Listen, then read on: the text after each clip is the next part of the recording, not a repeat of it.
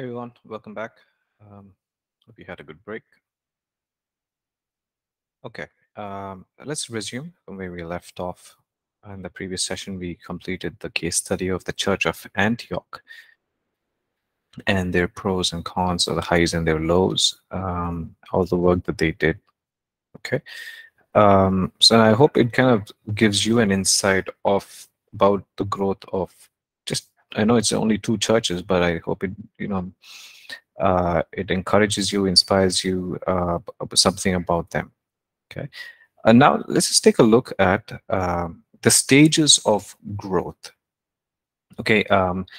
We've taken some of the key points from the book called The Apostolic Strategies Affecting Nations by Dr. Jonathan David.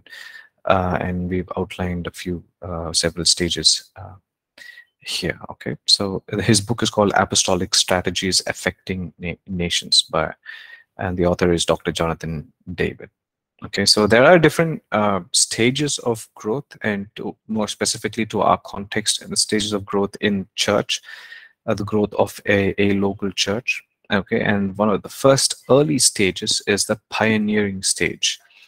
Okay, I mentioned in the last class that we will talk a little bit more about pioneering, being a pioneer of a church, right? This is what it is. The first early stage is. So what is this stage all about? The church planting team and leaders establish commitment to a territory where the Lord has sent them, or a family or an individual. Okay, so the church planting team and leaders establish commitment. That means, okay, you'd actually say, okay, hey, this is where the Lord has called me to go.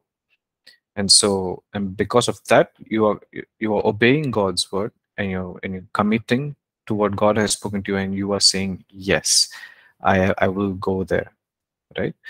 So that's the first step. As a pioneer, you are showing your commitment. You're establishing it by going to the place. Okay,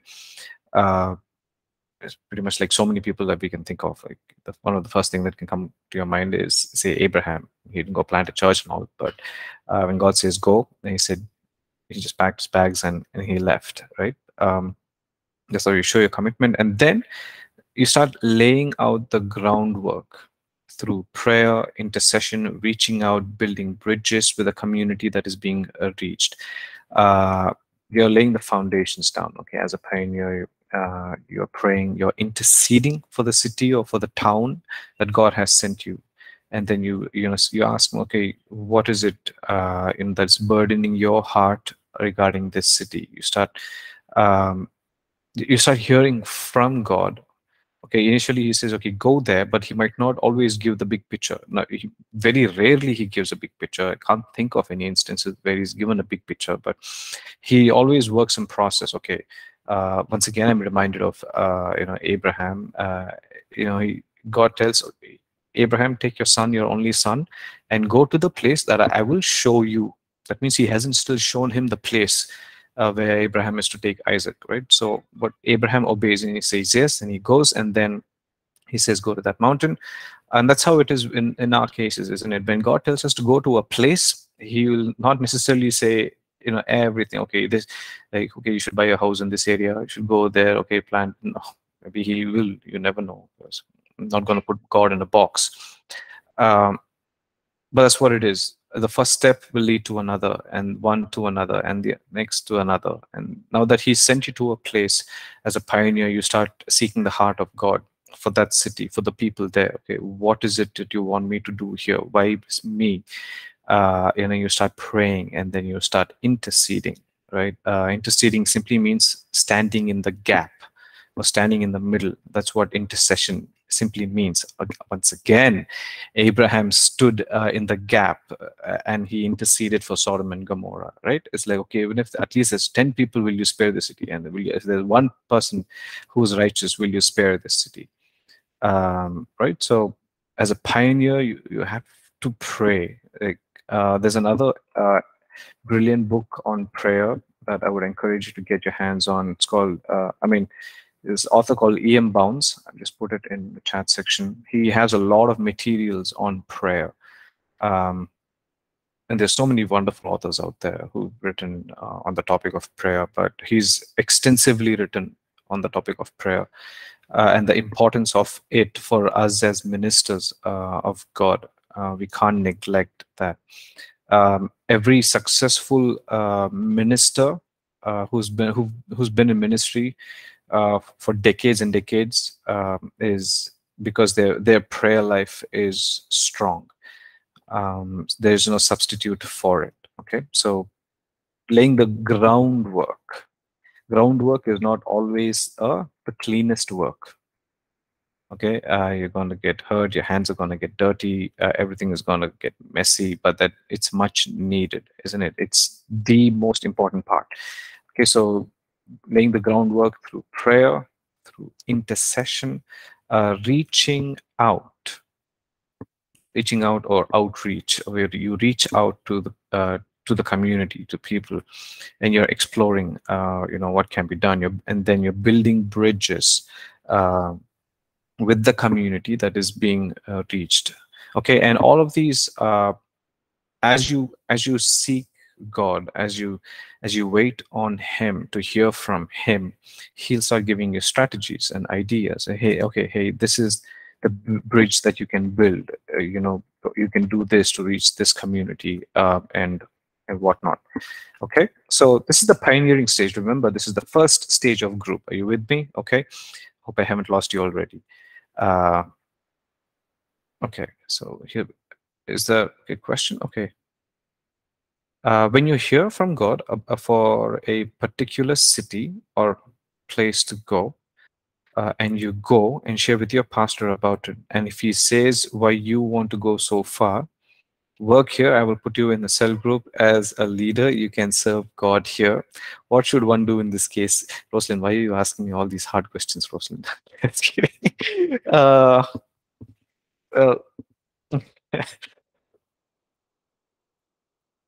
sorry, it's yeah, well, God's voice is more real, isn't it?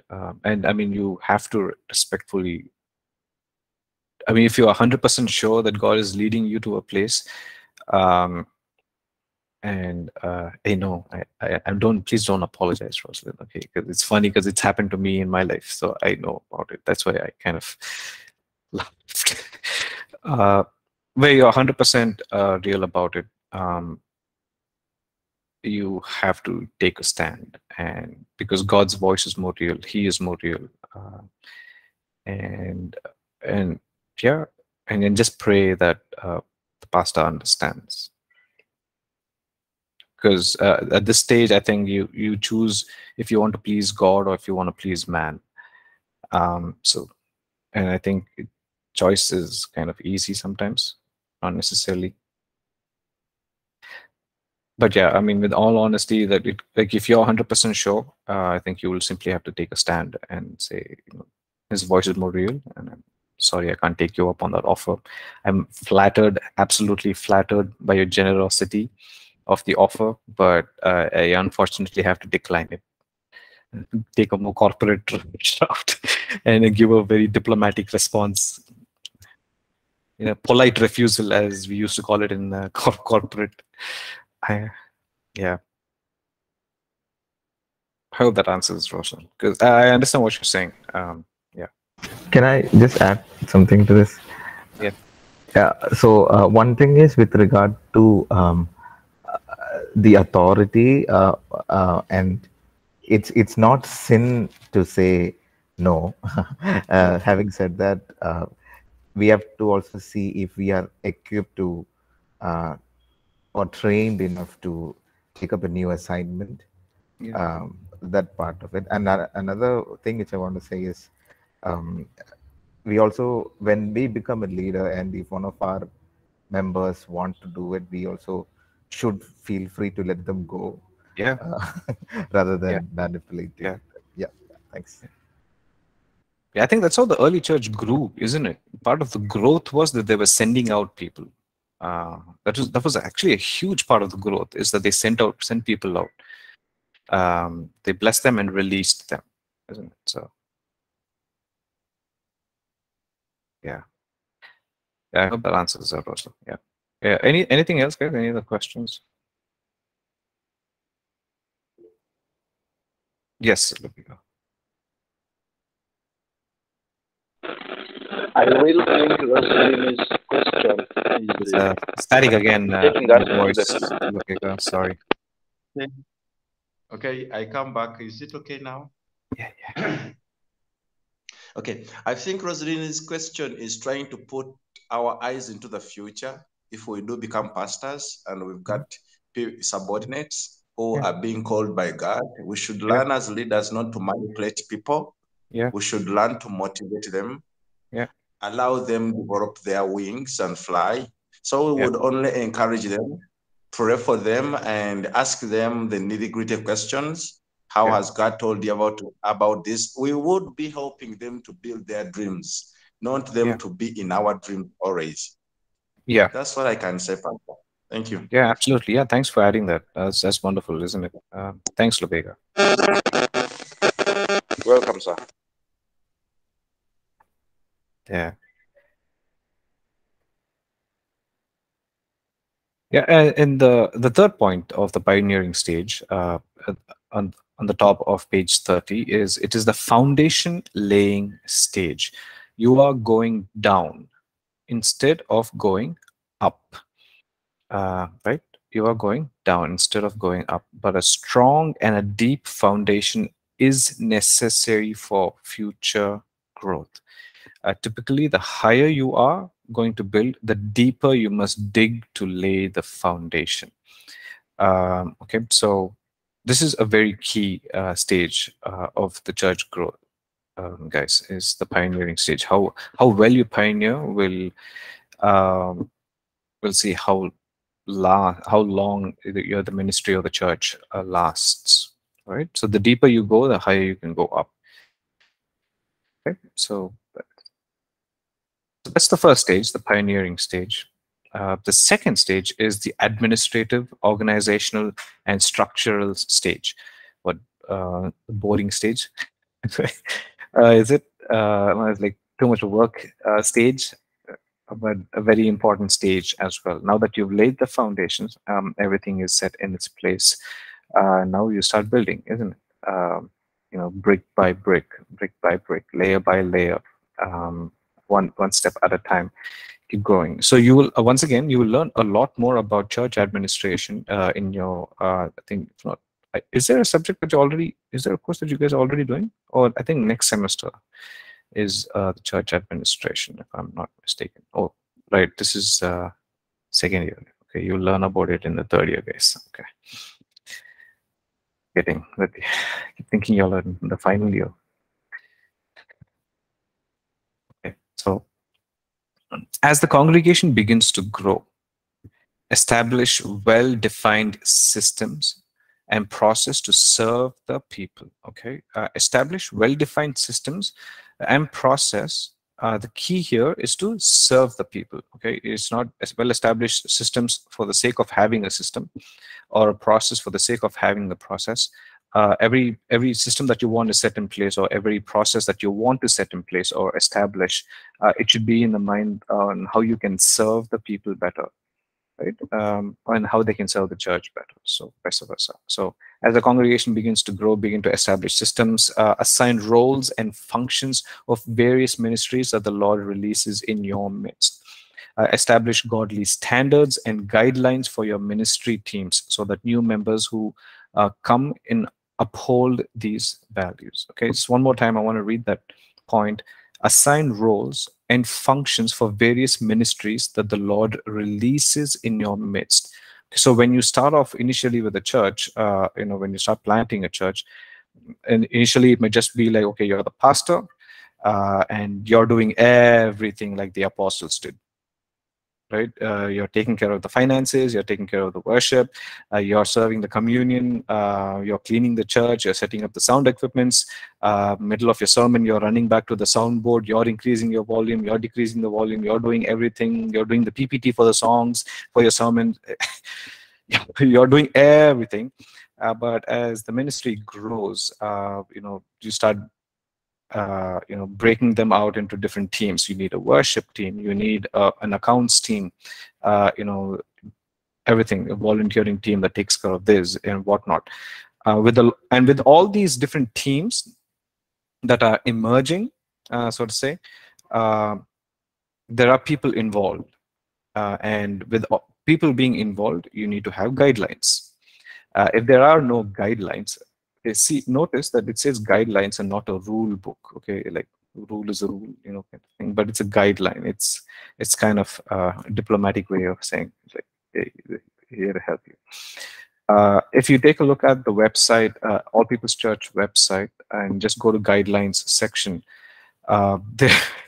there are quite a lot of guideline PDFs for every volunteering teams, and you're welcome to download them and go through them as well. Okay, assign roles and functions for various ministries that the Lord releases in your midst. The structure, the way it's set, hasn't changed, at least in the last 10 years that I've been part of APC. The structure is, okay, Pastor Ashish is a senior pastor, and then we have associate pastors.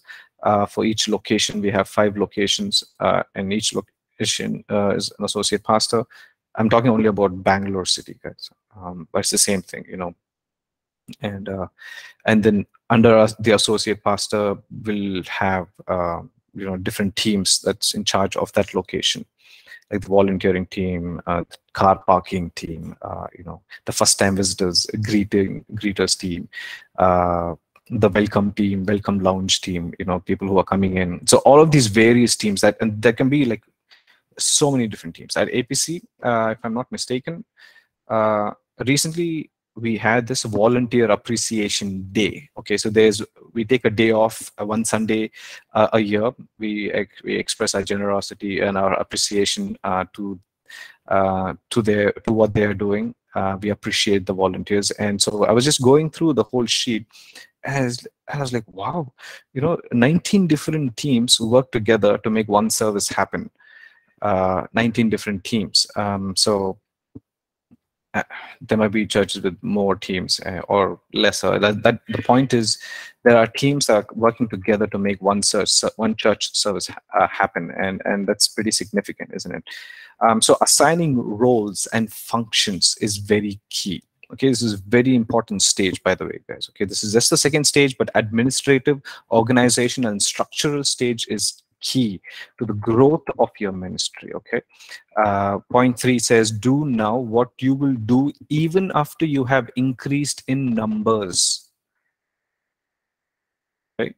Do now what you will do even after you have increased in numbers. Okay, don't say okay, first let me grow in number and then I think it's better to do this and whatnot. But do as if you're you're fully at it and you've already envisioning what you'll be doing. Put process in place when you have 50 people in attendance, which you will maintain when you have grown to 500 people or 5,000 people. Okay, all these things are going to help. I was having a conversation with a friend of mine regarding setting a culture of any new place that you're in. Any organization that you step into, a new organization or ministry or wherever you are, there's already a culture in place. Now that could be a good thing, good culture, or a bad culture. It could either be a culture of gossip, jealousy, and blah blah blah, whatever, or it could be a culture of the kingdom, of growth and of everything related to the kingdom of God and whatnot. So, because if you don't set a culture, the culture will be set for you by the people in the organization, right? I remember this an example of a person was talking about culture. He said, okay, a good organization with a bad culture is like this: a delicious food on a dirty plate. Okay, imagine your favorite food on a very dirty plate. Yeah, would you eat that? Doesn't matter how good that food is you're not going to eat off a dirty plate. All right, so that's pretty much basically how he was explaining a bad culture, right? Everything can look good on the outside, but yeah, it's not helping anybody. All right, and the last point is new ministries can be birthed by the Spirit in one of two ways. The Lord gives a vision of what needs to be done.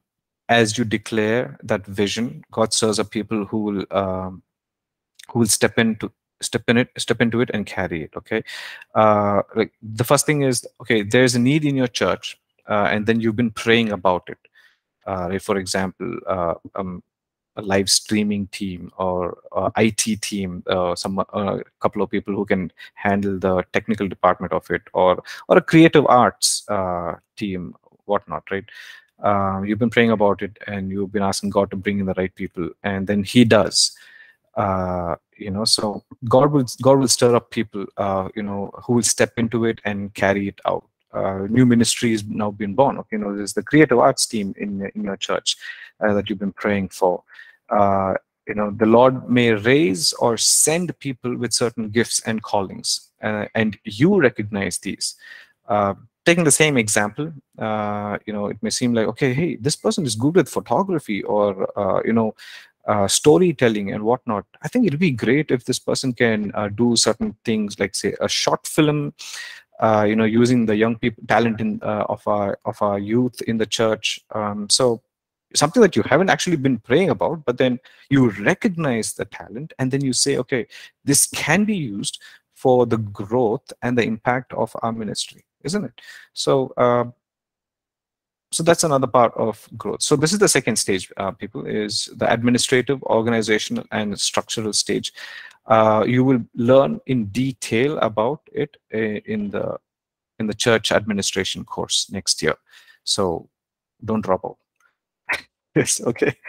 Um, the third stage now, after laying the foundations and whatnot, is the pastoral team stage. Team ministry, senior pastor stage, okay, whichever you want to call it. Pastoral team stage is establish a leadership team to carry out several areas of the ministry. The founding pastor moves into a senior pastor role, providing overall vision and direction for growth and expansion. Okay. Continuously create room and opportunity for developing leaders who understand and are committed to the vision God has given. Spend time nurturing new leaders. I love this last point. It says, the more trust you give, the more faithful your leaders will be. I think Pastor Ashish has just added that because he's seen quite a lot in the last 20 years of him being in the ministry. Right, the more trust you give, the more faithful your leaders will be. So some key important points there is establish a leadership team to carry out several areas of the ministry. Right, we see in the Church of Antioch, in the case study that we did, there were new leaders were constantly emerging in that church. Right, that means they were continuously creating room and opportunity for developing leaders, because they were also spending time nurturing new leaders. A leadership plan for the church is very key. Is they, okay, when you're not there, who's going to do what? What happens in case if you move on? So the leadership plan is very important. Right? So establishing a team to carry out several areas of ministry, like we just say. So now Pastor Ashish at APC is the senior pastor. He is the founding pastor. In many ways, he is the pioneer, right? And now there are several teams. Now he's not leading worship. He's not leading the youth ministry. He's not leading the IT team. He's not leading the media team. He's not leading the live streaming team. He's not, leading the welcome lounge thing. Okay, everything. He's not leading children's ministry. He's not leading worship ministry or youth ministry, like I've already mentioned. But then he's the overseer of everything. Now there are teams and individuals who are appointed to take care of each area of ministry. Okay. By doing that, we are also being nurtured. We are also being developed as young leaders. Okay, so that is the third stage, the pastoral team stage. Okay, you're just providing overall sight for the other leaders. Okay, so the next stage, the fourth stage, is equipping. Is the equipping stage. Can we very quickly go to Ephesians chapter 4, verse 12? Ephesians chapter 4. Let's see.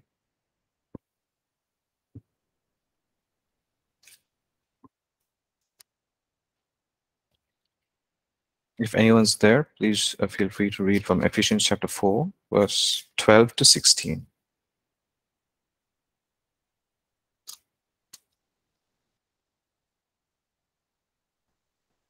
Ephesians 4:12 to 16. For the equipping of the saints, for the work of ministry, for the edifying of the body of Christ, till we all come to the unity of the faith and of the knowledge of the Son of God, to a perfect man, to the measure of the stature of the fullness of Christ, that we should no longer be children, tossed to and fro and carried about with every wind of doctrine by the trickery of men in the cunning craftiness of deceitful plotting, but speaking the truth in love, may grow up in all things into him who is the head, Christ, from whom the whole body, joined and knit together by what every joint supplies, according to the effective working by which every part does its share, causes growth of the body for the edifying of itself in love.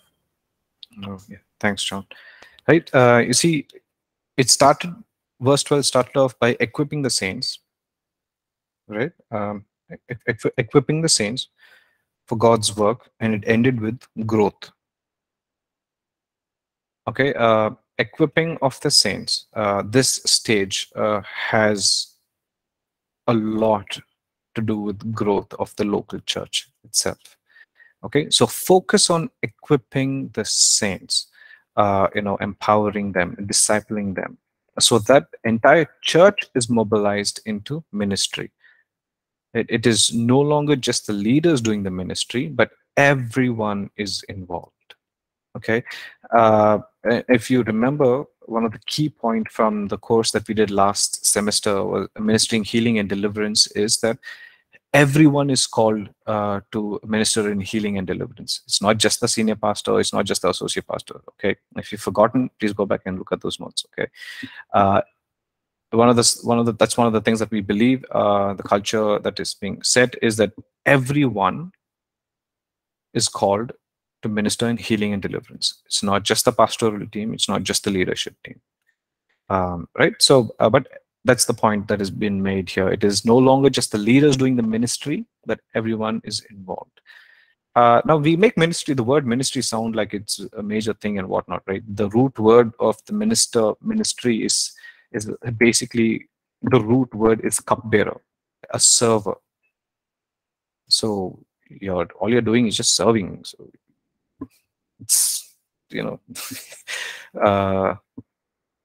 emphasis on supernatural ministry and moving everyone into the realm of signs and wonders and the prophetic. You're equipping them to go deeper and deeper, not just stay where they're at. We're going to look at that more deep, much deeper a little later. The church begins to penetrate the community and catches a vision for missions. Okay, so as the saints are being equipped, as the people who are coming into the church are being equipped with different things, with different things of kingdom of God. Now, eventually, the result and of that is the church starts, impacting and touching the community where the church is being placed, the physical local church is being placed. Okay, believers are ministering to one another and to the world. Okay. Any questions till now, guys?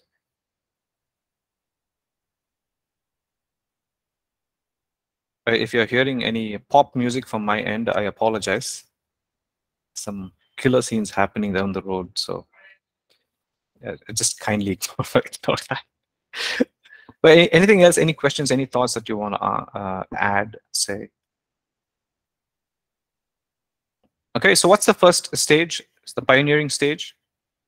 Okay, then you have the administrative stage, then the pastoral team stage, and now we just finished the equipping stage. Okay, the building stage. Okay, so see, every stage is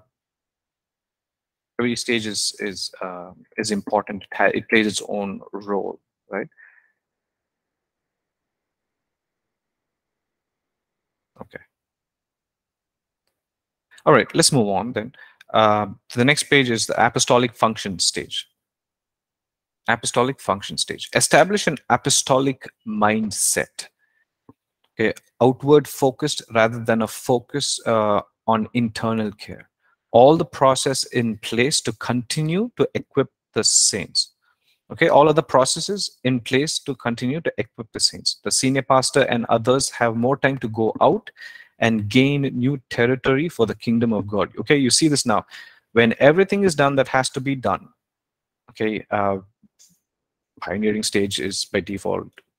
Then the administrative stage, okay, you have all the administrative teams in place, right? And as a leader, you have all the other teams in place as well. And then you've been equipping your saints for a good amount of time, like 5 years or whatnot. Okay, so now that everything is done, now you start thinking big, thinking wide. Okay, now I can go out on mission trip. I can start, impacting different regions, gaining new territory for the kingdom of God. Okay, that's what he's talking about here. The senior pastors and others have more time to go out and gain new territory for the kingdom of God. The church begins to actively reproduce itself in regions beyond. Okay, I'm just reminded so much of like the financial investment. Like you put in so much money, and after a certain time, it just keeps building on what you've already put. So you've invested, you've invested for like say 5 years, and then after that, you keep getting returns based on what you've already. And you can stop investing, and then I'm not saying stop investing in your church. An example. Okay, the last point there is the local church becomes more of a missions base rather than a spiritual nursery. Right? We saw how the Church of Antioch was the missions base. It's from there everybody went out on a mission trip, and when this is in place, when you've done everything that, when you've gone through every stages that's been mentioned, when you get to this stage, now the local church becomes a mission space. So by the time the Church of Antioch became a mission space, that means it's gone through all these stages, right? It went through pioneering stage, the administrative stage, the pastoral team stage, equipping the stage, equipping stage, and then the apostolic function stage. So they were at this stage when by the time it became a mission space, right? And so with all these things, with all these different stages, it just is only screaming changes, right?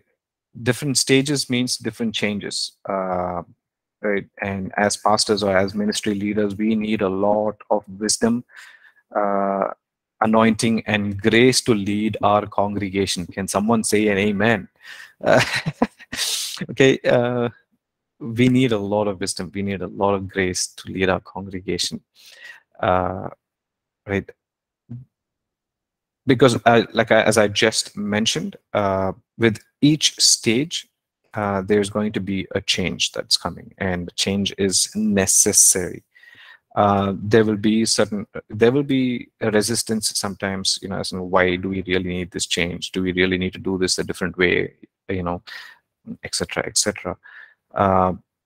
But our congregation will have to move from being people who come purely to be cared for and nurtured for, into becoming apostolic apostles as well. Okay, you teach them, you equip them, and you let them know, it's like, hey, you're not going to be a baby the whole time, and I'm not going to just keep feeding you milk the whole time. We have to go through different stages. I'm going to give you solids, and we're going to move on. We got to grow, and keep emphasizing that, keep stressing on that part, and let them know, it's like, okay, I'm not satisfied with where you are spiritually. We need to go deeper. We need to go deeper, until they have this apostolic mindset. Okay, so constantly pushing people forward, getting them out of their comfort zone. It also results in growth, and it's a very important thing to do for the growth of the church in a bigger picture as well. Okay, I mean, just mention few pointers here that will be helpful helpful in growing the local church. Is, as I just mentioned, is pushing people forward, giving them responsibility, and trusting them with what's been assigned to them. Bridging across two levels. What that means is minister to people at their spiritual level and stretch them to the next level. So we spoke a lot about equipping the saints, isn't it? Discipling them, empowering them. You meet them at the point of their need. See where they are. Okay, we can have all the degrees that we want to have, all the PhDs and whatnot, but then if we don't speak to them in their language and meet them at their level, that means, sometimes, okay, they might know a lot more in any topic given. So we need to equip ourselves to get to that level and then talk to them, or sometimes we need to stoop low, okay, so that we can engage with them in their language at their level. And then you're saying, okay, hey, it's good that you're here. I'm happy that you are here, but let's keep going.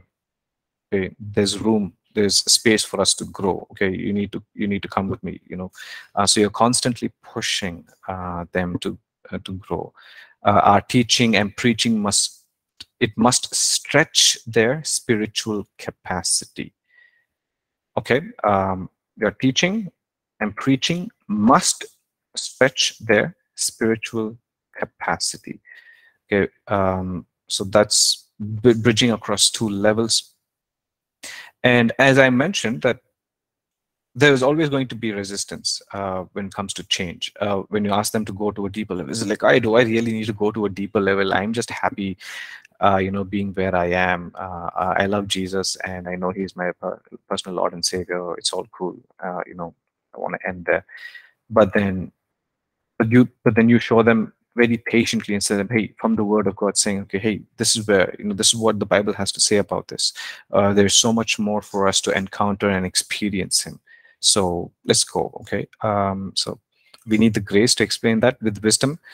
We need to have patience, because that will be tested. Believe me. Okay. So you have to lead the change.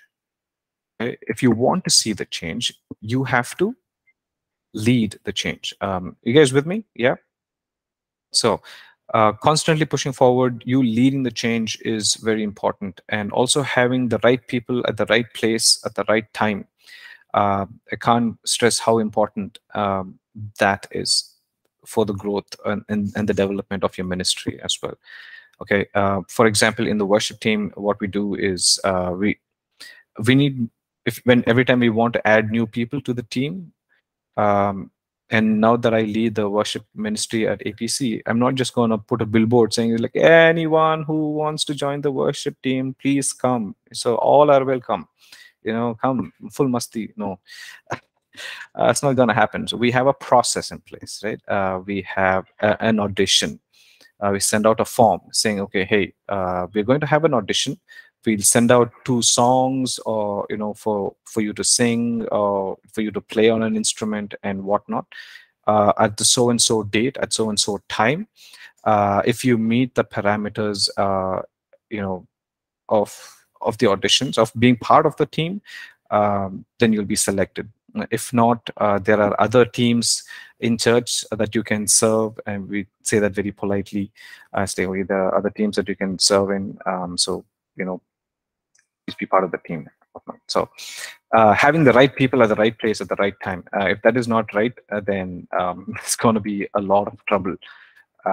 It's very easy to add to a team than to undo a team. Okay, can I say that again? It's very easy to add to a team than to undo a team. Okay, it's like adding someone to the WhatsApp group and then you realize, oops, okay, should this person really be in this group? It's just a WhatsApp group, but then we all make it a big issue out of it. And then when you remove the person, that person removed me from the group. How can they remove, Have you ever been part of that drama? Well, it's what it is. Right? But in conclusion of this chapter, each time you transition into a new level of growth, there will be new kinds of challenges. So be ready. Okay, each time you transition into a new level of growth, there will be new kinds of challenges. So be ready. Tap into God's wisdom. Don't let short hindrances stop you from growing. Right? There's an example that's mentioned here. You are pushing your congregation to move in the prophetic. Right? So there can be two extremes kind of people. I'm talking about the extremes in this spectrum. So you've just finished a series on teaching on the prophetic. One end of the spectrum is people just don't believe in that. They just don't want to move in the prophetic. And the other end of the spectrum is, there can be one person who will use the Lord's name in vain. He's saying, "Thus says the Lord for everything." The Lord said, "I have to eat only this flavor ice cream."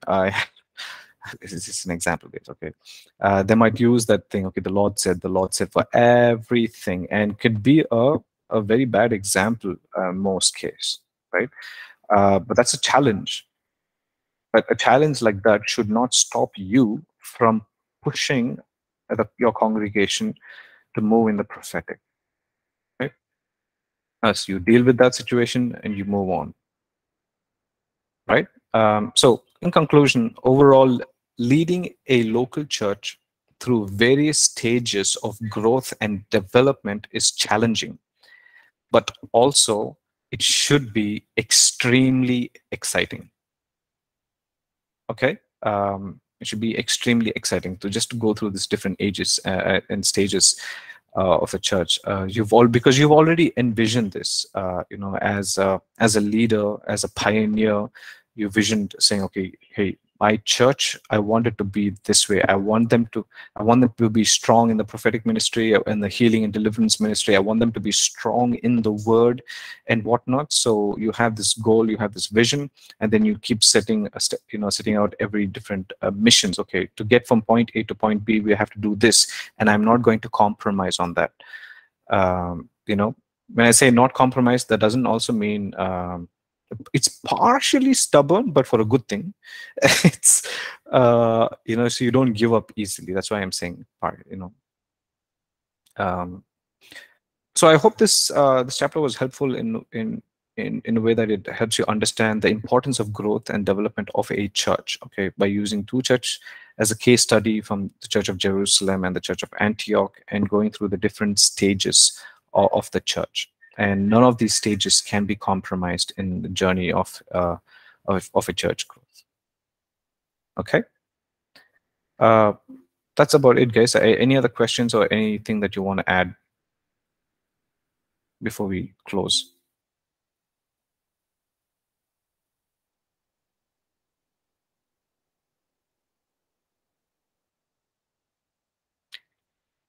Okay, then. All right. Well, thank you for joining today's class. Have a lovely weekend. I'll see you all again next week. God bless you guys. Take care. Thank you, Pastor. Thanks, guys. Bye. The class was very, very informative. I've shared the PDF on the stream section, FYI. Yeah, we got it already. Awesome. Take care. Bye.